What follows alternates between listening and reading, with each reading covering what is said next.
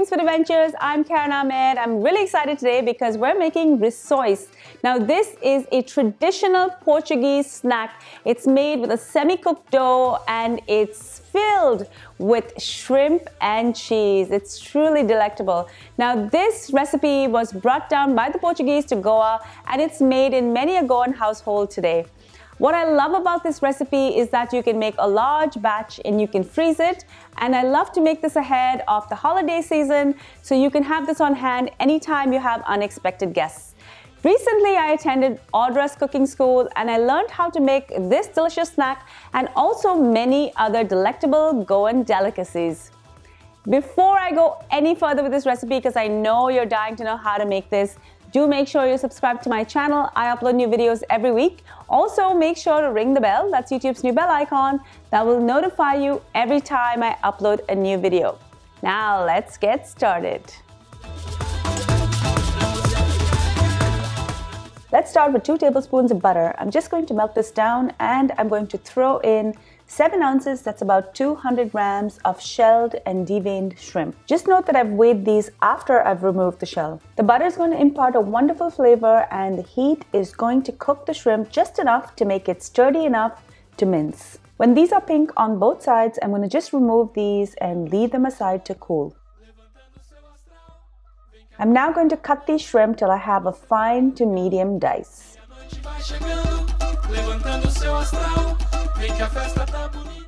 In a saute pan, heat 2 tablespoons of butter and 2 tablespoons of olive oil.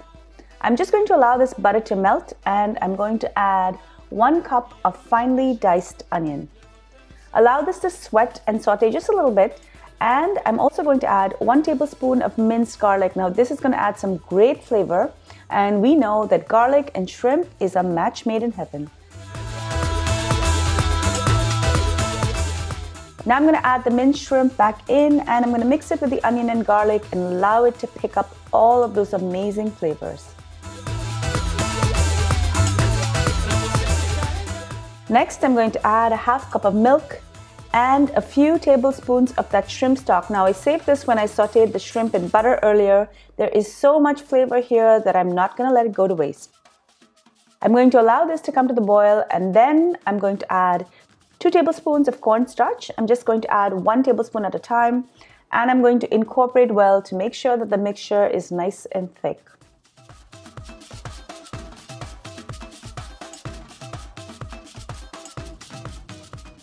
I'm now going to turn the heat off and I'm going to add a teaspoon of dried parsley. Now you can add fresh if you like. I'm adding parsley just for a little hint of flavor and a little bit of color as well. I'm now just going to wait till this mixture cools and then I'm going to add in 1 cup of grated cheese. I'm using a mixture of white and regular cheddar. Fold this in. Now if you wondered why I didn't add salt before, is because sometimes some types of cheese are very salty. So I'm just going to taste it now and I'm going to add salt to taste.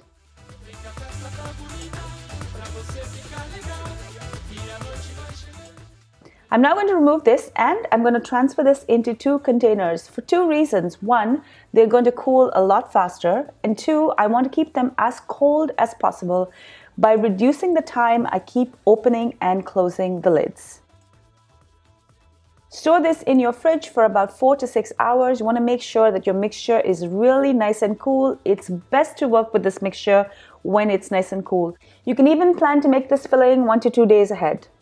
Now it's time to make the dough. Now this is a partially cooked dough and you need to work really fast with it.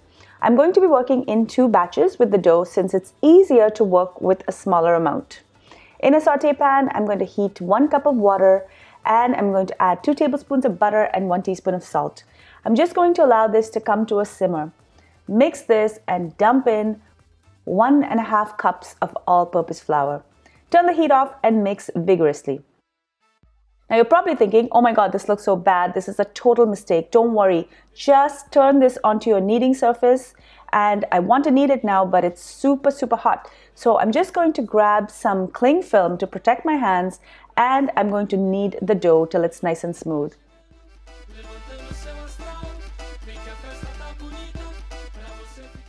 Once it's hot but bearable, I'm going to remove the cling film and I'm going to keep kneading. Now remember how terrible this dough looked before? It comes together really quickly. The heat and the moisture just distributes evenly and you land up with a really nice supple dough.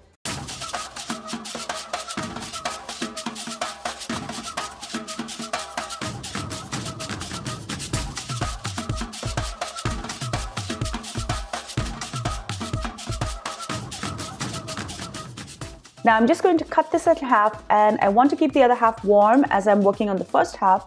So I'm just going to cover it with cling film and I'm going to return it to the warm pot just so it stays nice and warm. Now you're going to prep everything before you start rolling. I've got a rolling pin here, I've got some extra flour and some cookie cutters. Now the cutter size is going to define how many rissois you get. My bigger cutter is about 6.5 centimeters and my smaller one is 5.5 centimeters. I'm just going to use the bigger one today. Sometimes I like to use the smaller one if I'm making bite-sized rissois. But this one at 6.5 centimeters is actually the perfect size. I'm going to flour my board and I'm going to roll out the dough. Now, unlike a roti dough, you don't flip the dough back and forth. You're only going to roll on one side. Keep rolling this till it's nice and thin. If you find that the dough is sticking to your rolling pin, add a little bit of flour. I'm going to use my cookie cutter now. I'm going to cut rounds and I'm going to keep them aside. Now, I do want to re-roll the dough, but I'm going to mix it with some of that warm dough and I'm going to roll it out again.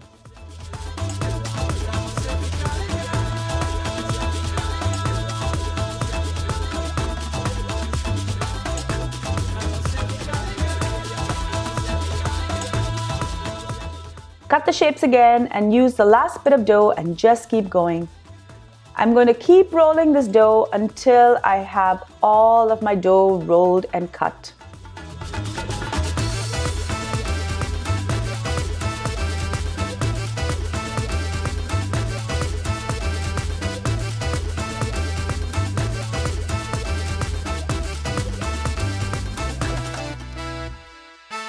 E a noite vai chegando, levantando seu astral. Vem que a festa tá bonita, pra você ficar legal. E a noite vai chegando. Like I mentioned before, I'm going to make this dough in 2 batches. I've already completed the first batch and I'm quickly going to work on the second batch. I'm going to repeat the process as I did before. Pra você ficar legal. E a noite vai chegando, levantando seu astral. Vem que a festa tá bonita, pra você ficar legal.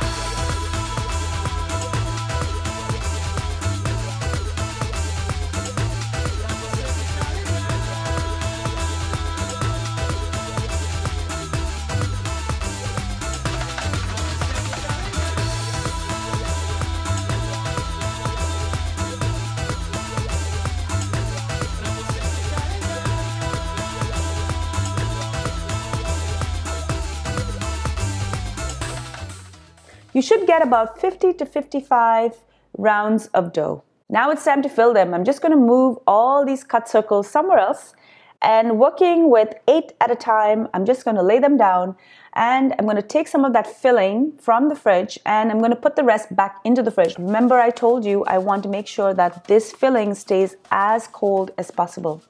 Using 2 teaspoons, I'm just going to add about a half teaspoon of the filling to the center of each circle of dough.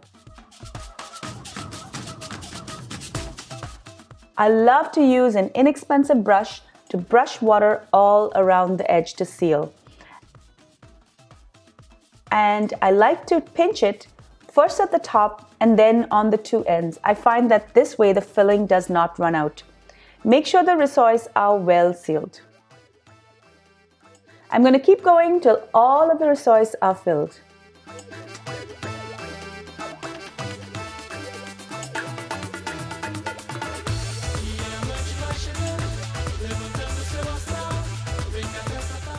Now it's time for the final step. In one bowl, I have some beaten egg, and in the other bowl, I have a half cup of breadcrumbs and a half cup of semolina. I love to mix breadcrumbs and semolina as this gives the rissois a really lovely texture. Now, using your 2 hands, you want to make sure you keep one hand exclusively for each bowl. Take the rissois, dip it in the egg, and then with the other hand, I'm going to cover it with the breadcrumbs and I'm going to leave it aside. Keep doing this till you have a whole sheet of rissois.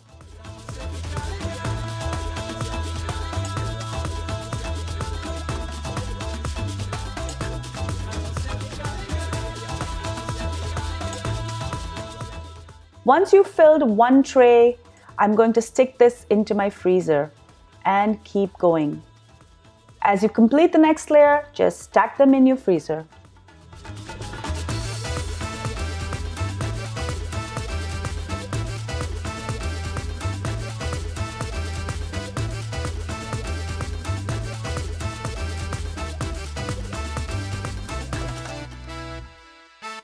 E a noite vai chegando, levantando seu astral. Vem que a festa tá bonita, pra você ficar legal. E a noite vai chegando, levantando seu astral. Vem que a festa tá bonita, pra você ficar... Once your rissois are frozen, they can be bagged. To cook, I like to defrost this for about 15 to 20 minutes on some kitchen towel. And then I just like to immerse this in some hot oil and fry it till it's golden brown, and then drain it on some kitchen towel. Make sure your oil isn't super hot so the outside doesn't get too dark too quick. You want to make sure that this rissois heats all the way through. One of the things I love about this recipe is that you can make a really large batch ahead of time, and you have these beauties on hand anytime you have a party or last minute guests.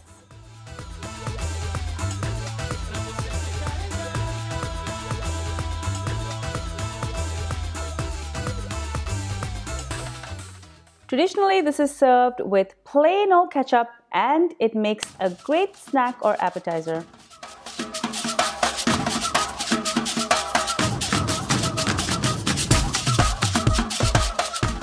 Thank you so much for joining me on Kravings Food Adventures. Thank you, Joachim and Audra, for sharing this recipe with me and also inviting me into your home to learn how to make this very traditional snack. Make sure that you're subscribed to my channel, guys. I upload new videos every week, so do make sure that you're subscribed. Also share my channel and my videos with your family and friends. I'm this close to hitting 20,000 subscribers, so please help me get there. Also ring the bell, that's YouTube's new bell icon. That will notify you every time I upload a new video. And the fun doesn't stop there. I'm on Facebook, Instagram, Pinterest, Twitter, and even Snapchat. Till I see you next time, take care, guys. Bye.